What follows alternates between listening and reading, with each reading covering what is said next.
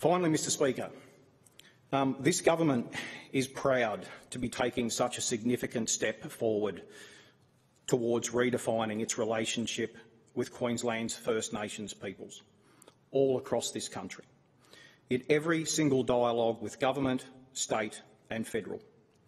Three common themes have been echoed for generations, for decades: voice, treaty, truth. It has been a powerful and consistent call. Today, the Queensland Parliament, as we sit here in Regional Parliament in Cairns in far north Queensland, we deliver commitment to 2 out of 3 pillars of the Uluru Statement.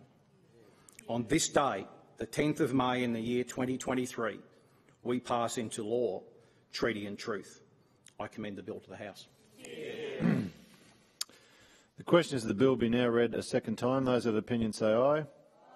Those against no. I think the ayes have it. A division has been called. Ring the bells.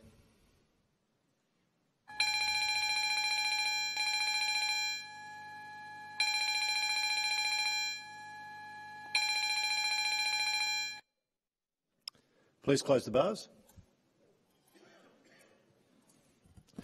The question is that the bill be now read a second time, for which a division has been called. Members are reminded that they must be in their allocated seats. Members reporting votes, please rise. Will the government whip please advise what the government votes are for the ayes or noes? 49 ayes, Acting Speaker. Will the opposition whip please advise what the opposition votes are for the ayes or noes? 33 ayes, Acting Speaker. 33. Will the clerk please report the votes of other parties and members? Katter's Australian Party, 3 noes. Queensland Greens, 2 ayes. Pauline Hanson's One Nation, 1 no.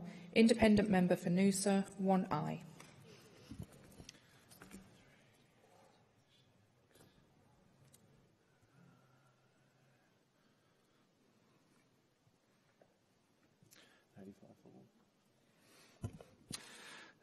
The result of the divisions is ayes 85, noes 4. The question is resolved in the affirmative.